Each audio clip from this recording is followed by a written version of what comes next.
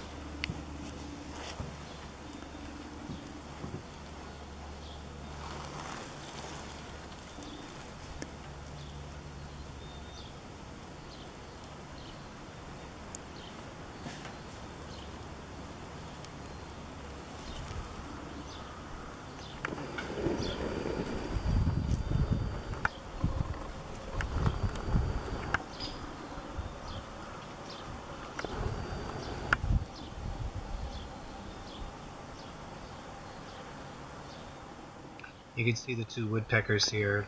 The one flew right over my head as if to guide me right to the red-bellied woodpecker right here. And it's kind of interesting, it just kind of guided me right to it. I was trying to find it.